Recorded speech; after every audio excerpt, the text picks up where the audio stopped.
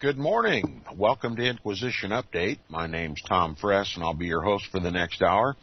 We're going to continue our reading and discussion of this most important book, The Papacy and the Civil Power by R.W. Thompson. And yesterday we concluded with more discussion, more detailed and explicit discussion about how the Pope exercises his temporal or kingly authority over Roman Catholics, not only in the United States, but all the nations of the world, and how he anathematizes any government that passes any laws that in any way hinder his governing authority over Roman Catholics.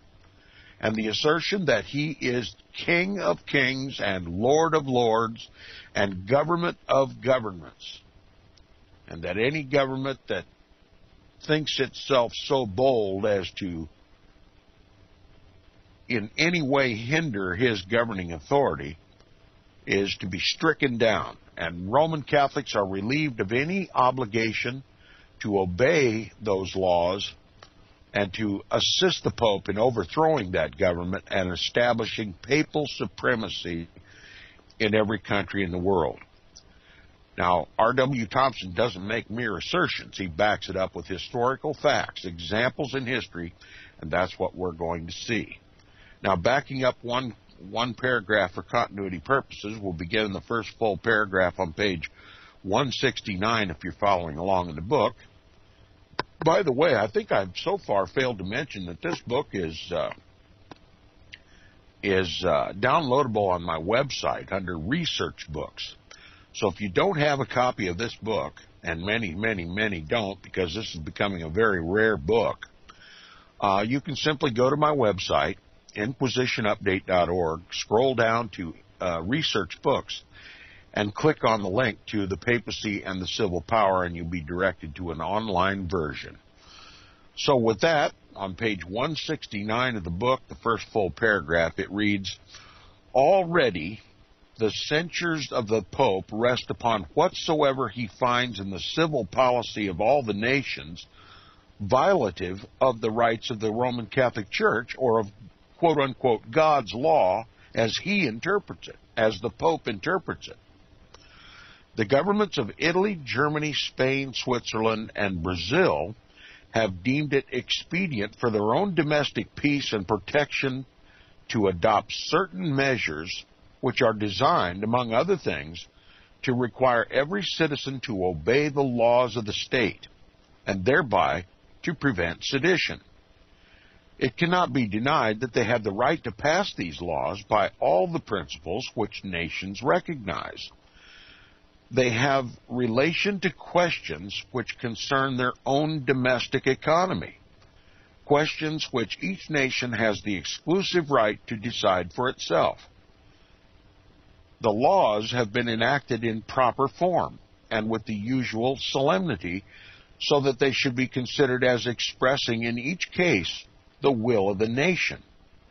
Yet because they affect the interest of the Roman Catholic Church, have taken from some of its favorite orders a portion of their temporal wealth, have prohibited the prelates from teaching sedition, and have required them to conform to the law, the Pope has fulminated against these states the most terrible anathemas. They have invaded his spiritual jurisdiction, because the laws they have enacted, although in reference to temporalities, affect the affairs of the papacy and weaken the papacy's power. Therefore, Pope Pius IX, professedly speaking, quote, in the name of Jesus Christ, and by the authority of the holy apostles Peter and Paul, unquote, admonishes the authors of these measures that they should, quote, take pity on their souls, unquote, and not continue to, quote, treasure up for themselves wrath against the day of wrath and of the revelation of the just judgment of God, unquote. And not only does he thus assume jurisdiction to denounce and to condemn the authors of these measures of civil policy and the measures themselves, but he compliments and applauds his adherents for their disobedience to those laws, although subjects of and owing allegiance to the governments enacting them. Speaking more particularly of the German Empire, he says this, quote, "Nay, adding calumny and insult to their wrong, they are not ashamed to charge their raging persecution as the fault of Catholics, because the prelates and clergy, together with the faithful, refuse to prefer the laws and orders of their civil empire to the most holy laws of their God and of their church, and so will not leave off their religious duty," unquote. So there's how the Pope authoritatively and expressly congratulates Roman Catholics when they rise up against their civil laws to uphold the papal temporal authority in the country, to maintain the Pope as King of Kings and Lord of Lords in every nation. This is how the papacy, which every Roman Catholic is to believe is infallible and is the visible replacement of Christ upon the earth, how they must uphold by any means necessary his authority, both spiritual and temporal. See what a conflict this is to the nations of the world, to the governments of the world, and what a conflict this arises, especially in a country that elevates the people to the power of government, like we do here in the United States, as originally established. This is directly antagonistic to the temporal and spiritual authority of the Pope.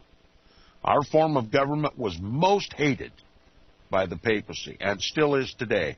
And the war against this government to put down the constitutional guarantees that violate the papacy's self-arrogated domain is ongoing and is charging ever closer to a full overthrow of our government and a replacement with a papal dictatorship. Now, R.W. Thompson continues, he says, and then he goes on to talk about these subjects who have refused to obey the laws of their state as exhibiting, quote-unquote, admirable firmness, as having their, quote, loins girt about with truth, unquote, as wearing, quote, the breastplate of justice, as dismayed by no dangers, discouraged by no hardships, as carrying on the combat for the church, for the papacy, and for its sacred rights valiantly and earnestly, and as presenting the power of a compact unity. In other words, there's a full-on war taking place between Roman Catholics and their own government. They're civilly disobedient at the behest of the Pope. Such controversy like that ever arising in the United States would be enough to topple it. Roman Catholicism is very powerful in this country. And when you understand that Catholics generally run about 25% of the population, but when you throw upon the papal authority the acquiescence of the ecumenical evangelibellies in this country, they're a vast majority.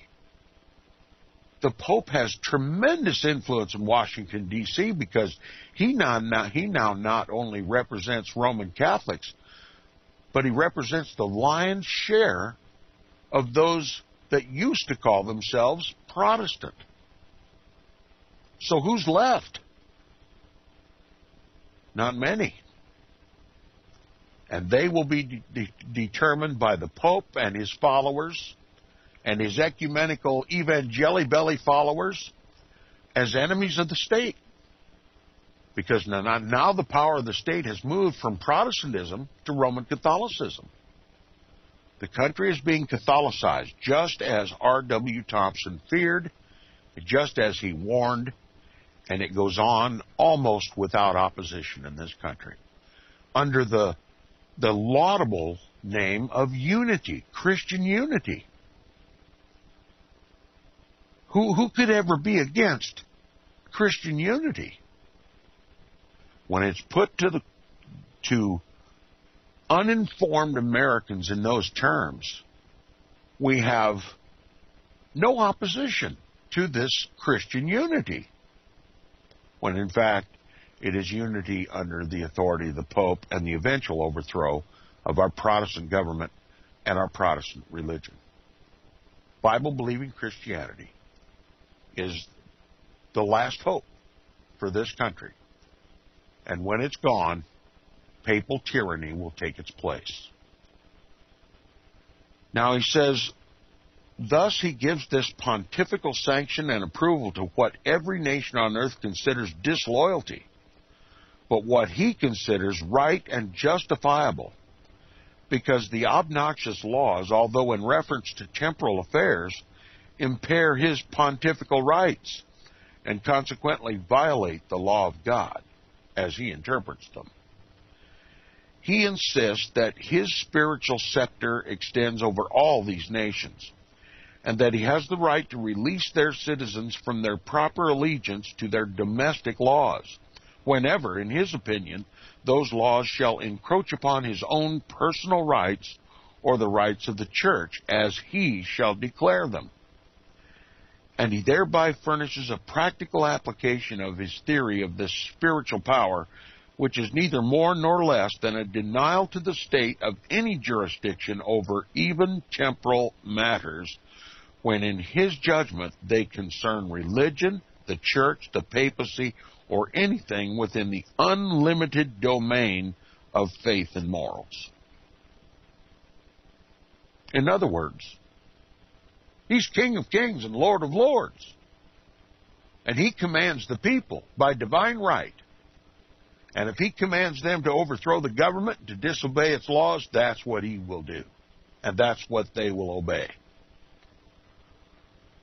Now, these papal censures rest, of course, most heavily upon such nations and peoples as have declared by the forms of their civil institutions and government that the church shall have no share whatever in matters pertaining to the civil jurisdiction or in the government of temporalities.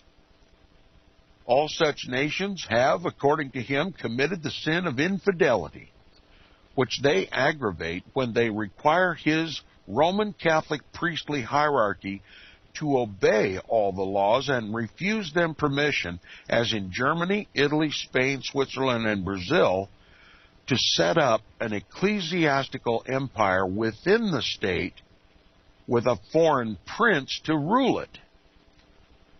Now, here we have, I'm going to emphasize once again, R.W. Thompson has told us in the clearest possible terms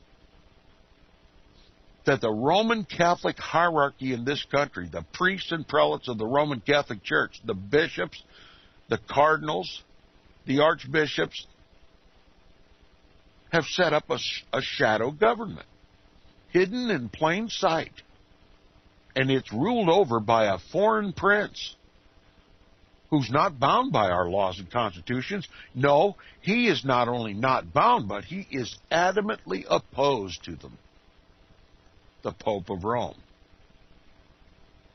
Now, you hear a lot of people talk about the shadow government, but how many of them dare even mention what this shadow government is? They come off as being so highly intellectual in talking about this shadow government as though they know what it is, but they don't know what it is. The shadow government is the Roman Catholic Church and its Roman Catholic hierarchy, just as Averell Manhattan in his book, The Vatican Billions, has so clearly taught us. Now, among these nations that are rebellious against the Pope, the United States occupies the most prominent position, says R.W. Thompson. Our government has always preserved in maintaining measures which the popes have considered prejudicial to the interests and welfare of the Roman Catholic Church, and has always denied the authority which they claim to belong to them by divine right. By means of these and kindred matters, we have, in the eyes of the papacy, become egregious offenders. The papacy regards the United States as an egregious offender of his rights, of his divine rights. We have made our institutions infidel and heretical. We have refused to accept the papal policy of government in preference to our own.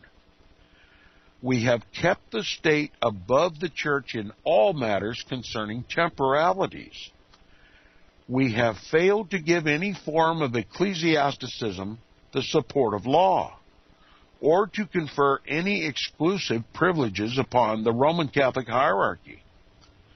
Hence, the followers of the Pope are availing themselves of our Protestant toleration, freedom of religion, in order to assure him, that is the Pope, by assailing such principles of our government as he has condemned, how completely they have submitted their intellects and wills to his dictation. In other words, 25% of the population, the Roman Catholic population of this country, has submitted to the Pope's dictation. As I've said on the program so many times before, a Roman Catholic, a devout Roman Catholic, is first and foremost a citizen and a subject of the Vatican. He is their spiritual head and he is their temporal head. So wherever a Roman Catholic exists in the world, he is a foreigner to the nation in which he resides. A fifth column in place in every nation of the world that can be raised to action by the mere stroke of a finger by the Pope to resist and to overthrow existing institutions established by the people to maintain liberty. And they may rise up, they must rise up and overthrow that liberty and impose papal tyranny. That's their first loyalty, and they're bound by spiritual commitments to it. Excommunication of the church results from those who resist the temporal power of the Pope, and every Roman Catholic stands in fear of being excommunicated, because to them, the Roman Catholic Church is the one holy Roman Catholic and Apostolic Church, the one church established by Jesus Christ through Peter, who the Pope is the successor. And to be excommunicated from that church is to be excommunicated from the heavenly kingdom. Salvation is lost. Damnation is assured. The flames of purgatory will never be quenched, that they'll continue on their path to hell when it's over.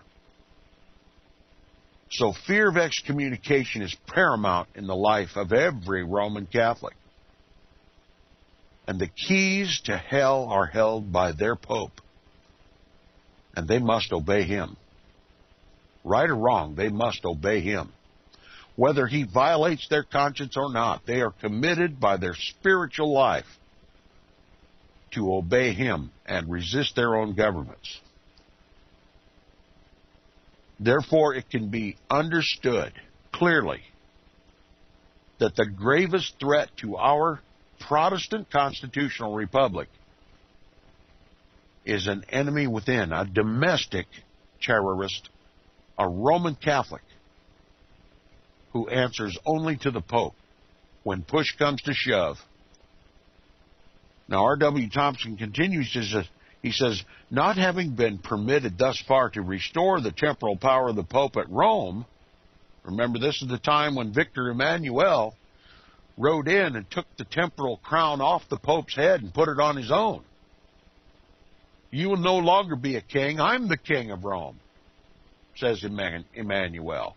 You can be a preacher and a priest and continue to pastor your flock, your Roman Catholic flock, but they will obey me because I'm now the king.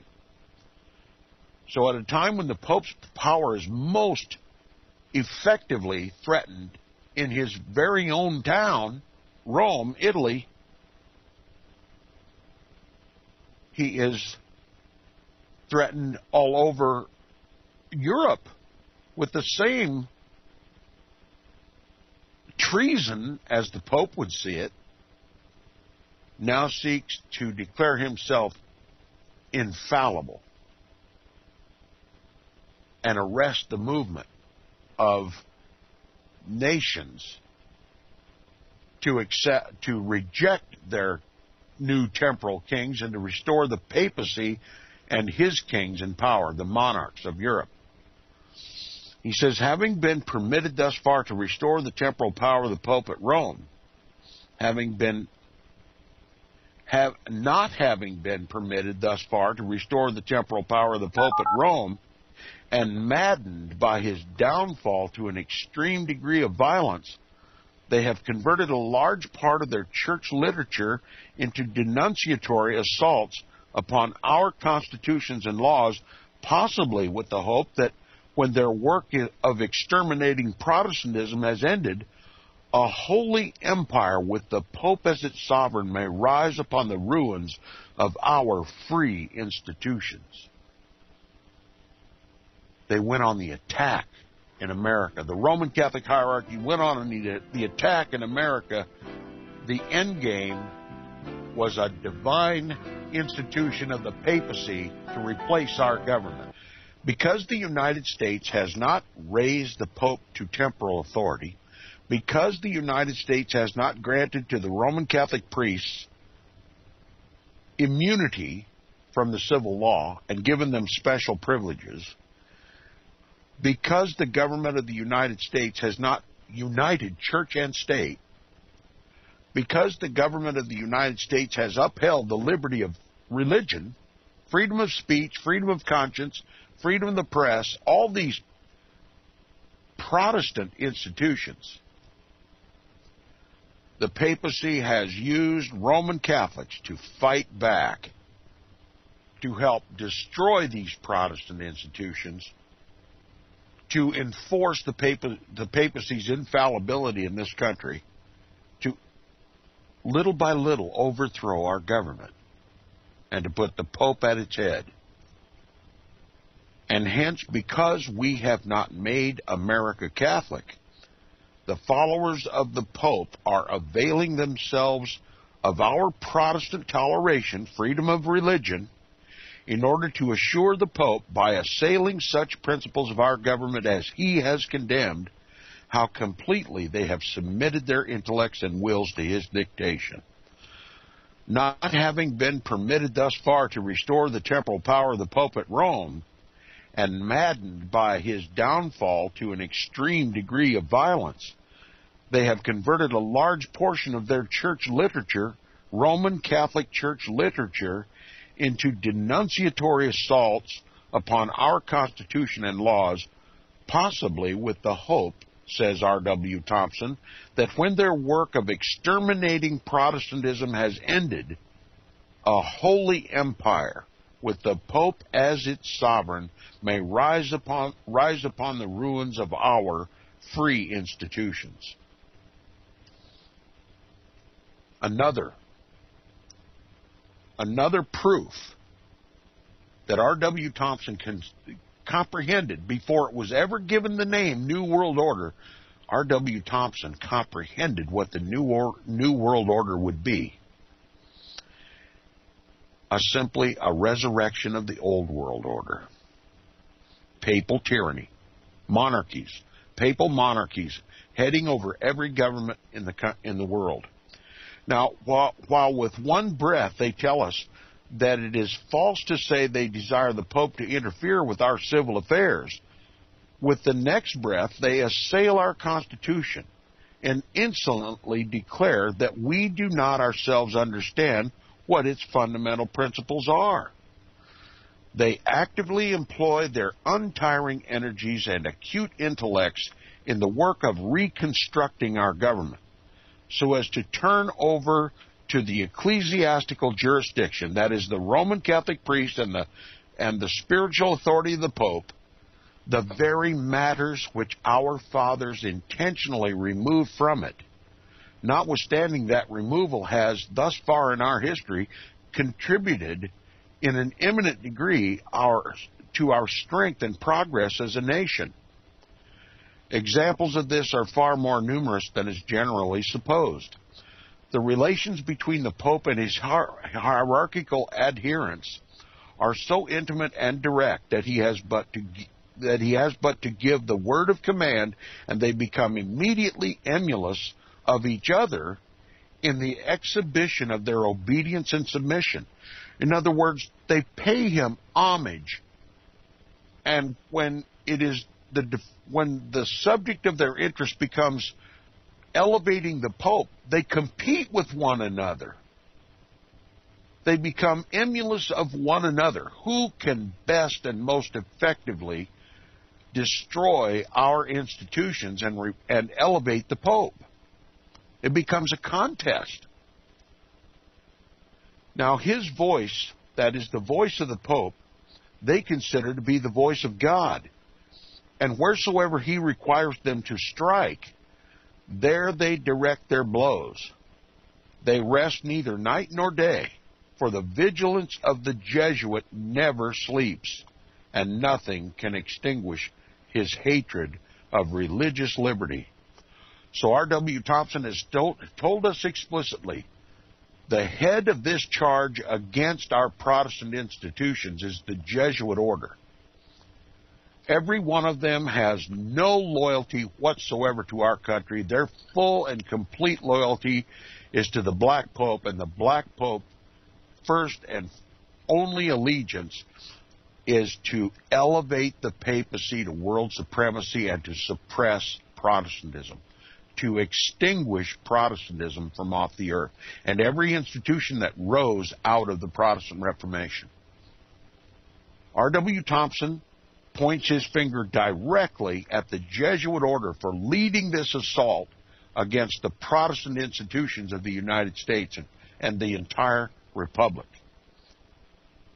They are the ones who made the Pope infallible. They are the ones who interjected this papal infallibility. They are the ones who assembled the First Vatican Council where the papal infallibility decree was issued. And by this they've united all Roman Catholics. Now, if the Pope is infallible and his teachings are being, and his temporal power is diminished by the government of the United States, then it is the Jesuit order that provides the force necessary to put down that resistance. And their area of operations is in politics, and Washington, D.C. is the battleground. Now, R.W. Thompson continues. He says, the Catholic world, in the number of September of 1871, this is a Catholic publication, in September of 1871, contains a leading article entitled, The Reformation Not Conservative. It appears so soon after the Pope's encyclical of that year that it must have been intended as a response to his fervid anticipations of ultimate sovereignty over the world. The author professes to accept the Constitution of the United States, quote, as originally understood and intended, unquote, that is, as he interprets it, in a sense which denies the sovereignty of the people, or that of the government holds from them, or is responsible to them. He repudiates entirely and with indignation the Protestant principle from which this popular sovereignty is derived, because he considers it to be Jacobinism. And from these premises, he reaches the following disloyal conclusions in reference to our Constitution. Quote, but as it is interpreted by the liberal and sectarian journals that are doing their best to revolutionize it, and is beginning to be interpreted by no small portion of the American people, or is interpreted by the Protestant principle, so widely diffused among us, and in the sense of European liberalism and Jacobinism, we do not accept it, or hold it to be any government at all, or as capable of performing any of the proper functions of government. And if it continues to be interpreted by the revolutionary principle of Protestantism, it is sure to fail, to lose itself either in the supremacy of the mob or in military despotism, and doom us, like unhappy France, to alternatives between them, with the mob uppermost today and despot tomorrow. Protestantism, like the heathen barbarisms which Catholicity subdues, lacks the element of order because it rejects authority, that is, the authority of the Pope, and is necessarily incompetent to maintain real liberty in civilized society. Hence it is we so often say that if the American Republic is to be sustained and preserved at all, it must be by the rejection of the principles of the Protestant Reformation and the acceptance of the Catholic principle by the American people. Protestantism can preserve neither liberty from running into license and lawlessness, nor authority from running into despotism." Unquote. So in the Pope's mind, the survival of the United States is the downfall of Protestantism and the elevation of the papacy. That's how they see it. Every Roman Catholic is instructed that this government is heretical because it's Protestant. And it is their moral, spiritual, and temporal duty to overthrow it. Now he says, what is here meant by such expressions as the Protestant principle, the revolutionary principle of Protestantism, and the principle of the Reformation? Manifestly this: they are used as equivalent terms to express the same idea, that our government derives its power from the people, who in the revolutionary contest with monarchy which followed the Reformation successfully resisted the divine right of the King of Kings and entered upon the experiment of governing themselves. Until this revolution began, they had no voice in the management of public affairs and were not consulted about the laws. Kings governed by divine right and the papacy under the same claim of right was one of the great, if not the greatest, controlling powers in the world. But new light was shed by the Protestant Reformation, and new forms of government began to arise. Protestantism, being its natural fruit, had its influence in their formation, and inasmuch as all its teachings and tendencies inculcate the elevation of individuals and the progress of society, this divine right of government was denied, and the right of self-government established. The authority of kings was dispensed with, and the authority of the people substituted for it. No institutions in the world guard and guarantee this great principle better than ours here in the United States. The Constitution declares it in its preamble, and protects it in all its parts.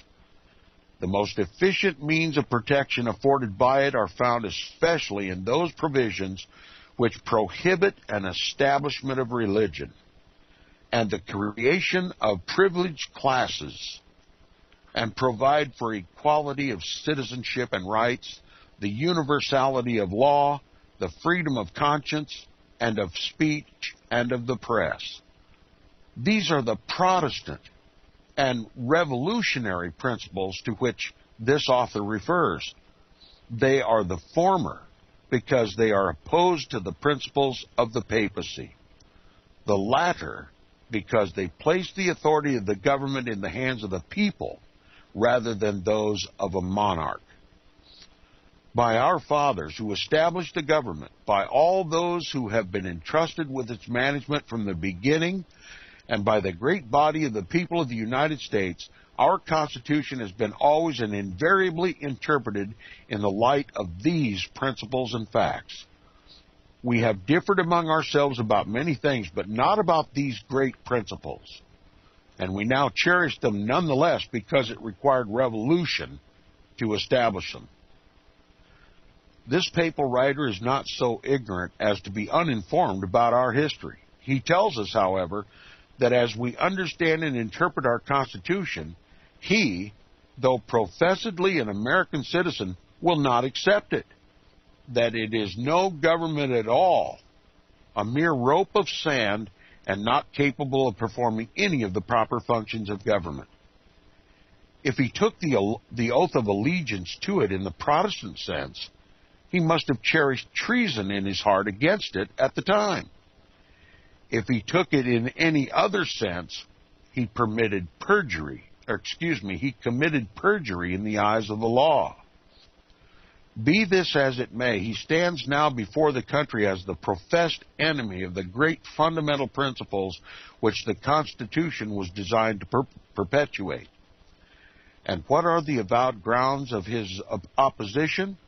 These and nothing less, that the right of self-government in the people is only the supremacy of the mob, that a government founded upon that right lacks the element of order and cannot maintain liberty or society because it rejects authority. What authority? The authority of kings and those who govern by divine right. The people, said Dr. Brownson, as we saw earlier in the book, were born to be governed, not to govern.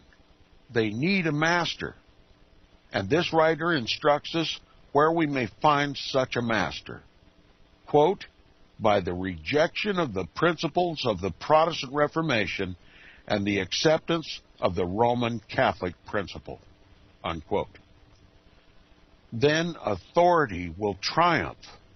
The right of self-government will be gone, the divine right be reestablished, the fundamental principles of our government will be lost forever. We shall have an established church and a privileged hierarchy and no more freedom of conscience, of speech, and of the press. The papacy will win its grand triumph and the Pope become our master.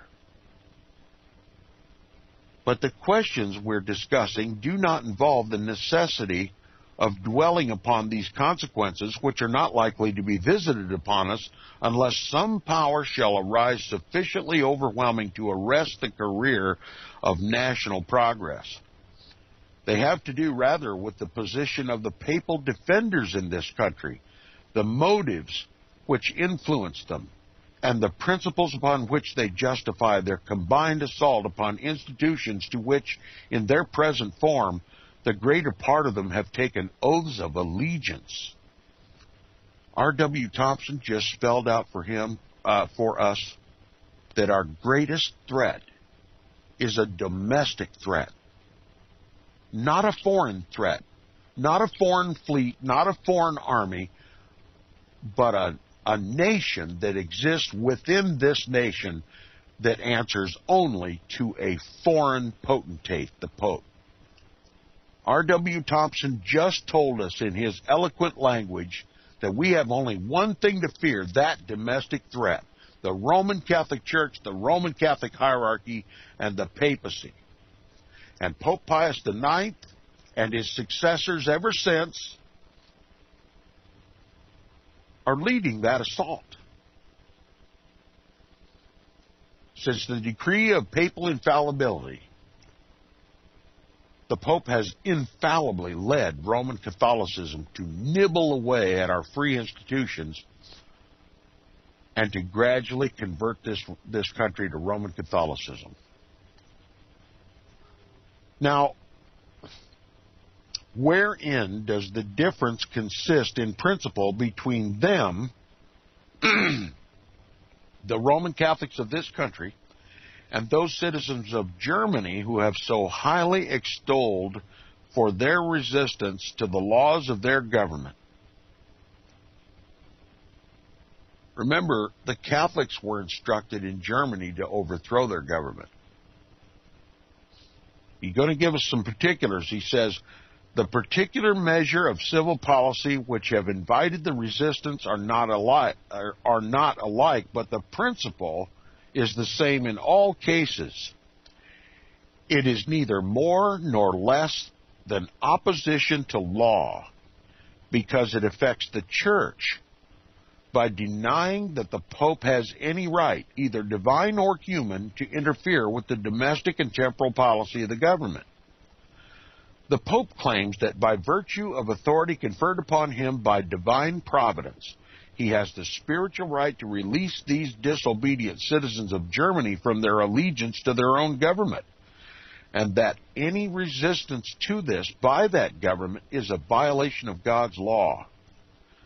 The Pope teaches that their first duty is to him, because he represents God, and that if, in paying this duty, they violate the laws of their state, they stand justified before God, because the spiritual order is above the temporal.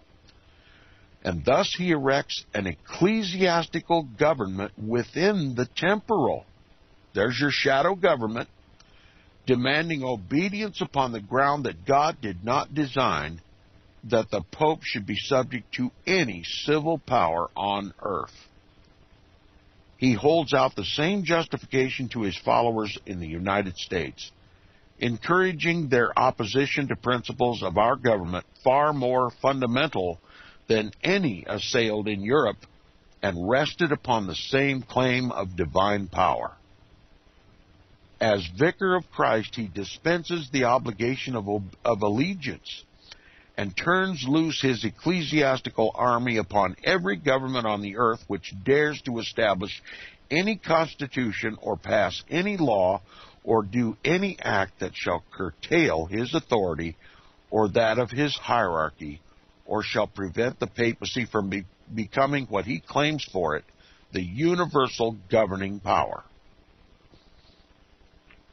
The writers, like the author of the foregoing article in the Catholic world, perfectly obedient and submissive to the Pope, enter with alacrity upon the task of assailing the very fundamental principles of our government, as if the... Okay, it's apparently having some technical difficulties again this morning. I apologize for that. Unavoidable. I don't know where I got cut off, but I will just begin at the top of the page 176 for our final few minutes here on the program.